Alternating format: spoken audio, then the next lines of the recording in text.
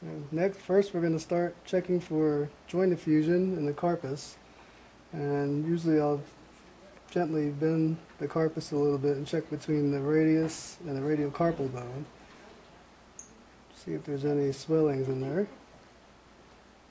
Then we'll put it through a range of motion, and in dogs they can flex about 45 degrees, and usually their paws should be able to touch their forearm pretty comfortably.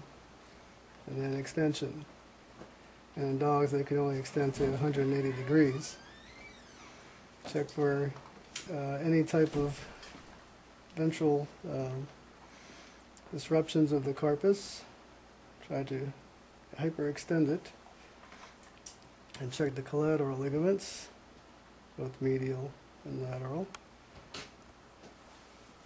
Next we'll move our way up to the radius.